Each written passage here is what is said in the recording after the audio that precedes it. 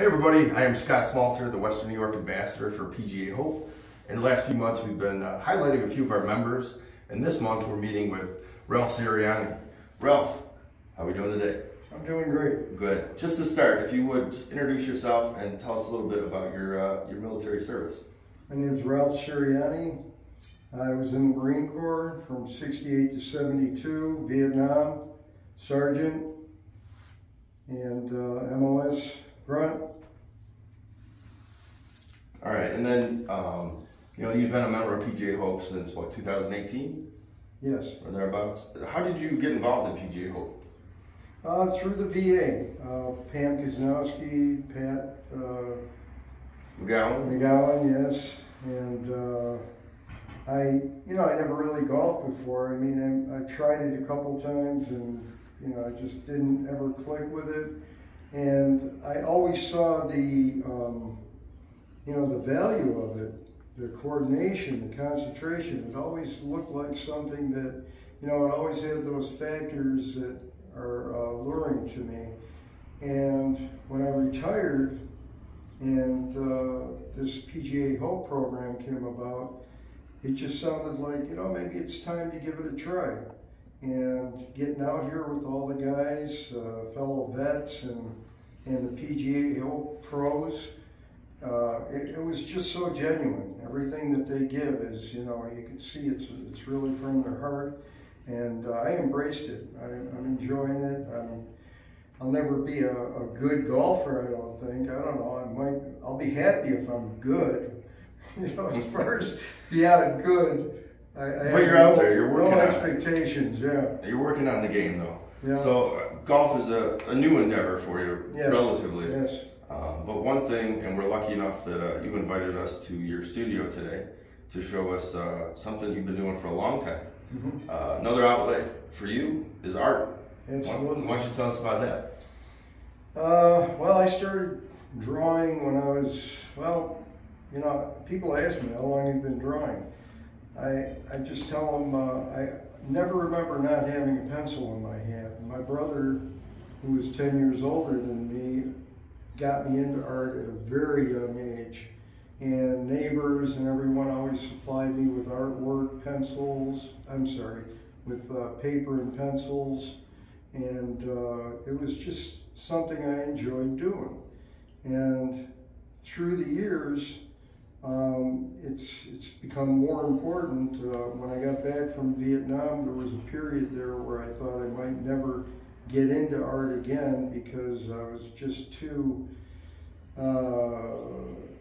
caught up in the anger and so much going on inside me that I just couldn't draw like I used to draw, which was like trying to mimic a camera. I always thought that that's how you had to draw. Until I met my mentor from UB in the art program there, Walter Perchonik, and he taught me, he was a World War II veteran, and he taught me that I had to take some of that was going on in here and put it on a canvas. And don't worry about making it look exactly like that. Just get out what you're feeling. And things like this were happening. This is titled Brush with Bare Knuckles.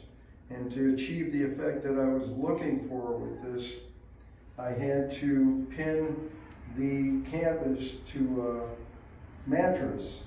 And once I had that mattress with this pinned on it, I covered my self with a hazmat suit, something like that. I had goggles and hair bonnet, and the only thing exposed was my hands, and I was filling trays with paint, and I dipped my knuckles in there and take shots at the canvas. Some were straight on, some were dragged across. Yeah, you can see them here. That's and I take the brush and I do a little brush work on it, come back into it with more shots, and I just beat the hell out of it.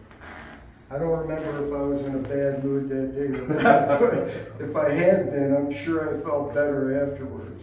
Well, this is a piece of a whole exhibit that you have going on, correct? Yes. And how long has that been going on? This is right next to your house is your studio. Yep. And there's quite a few pieces here, but this piece here that we just mentioned, that's the title of your show, correct?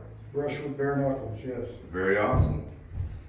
All right, well then, check it out, and then we're going to go into another room and look at some more of Ralph's work. You want it?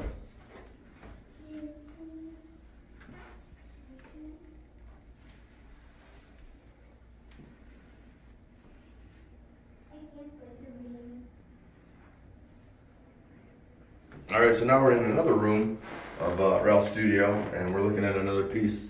Ralph, why don't you tell us about this one?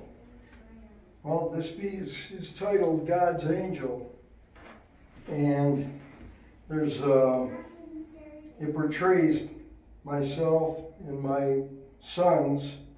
This is Raphael, Michael, and my youngest son who passed away, and he's in the grips of the demon here who's trying to steal him, and we're trying to save him, save his soul.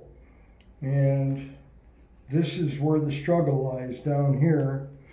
And the angel of God is portraying hope and an opportunity to come out of this into the light. That's pretty amazing. The detail is phenomenal.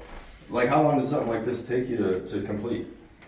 Well, I painted this mainly during February in what I call Studio B, which is a basement space, and it got quite cold down there, so I moved on it pretty quick.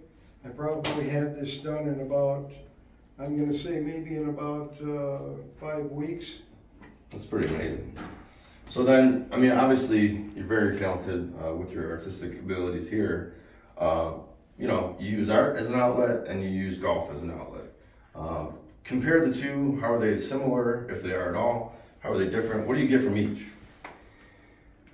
Well, a lot of the elements that are here in art are really the same as those in golf. And things like concentration, dedication, you know, and of course, working on it, you know, they practice over and over. So yeah, there's a lot of components that are very similar. I've been in the PGA HOPE program and also in the Parkinson's boxing, and they both are very helpful.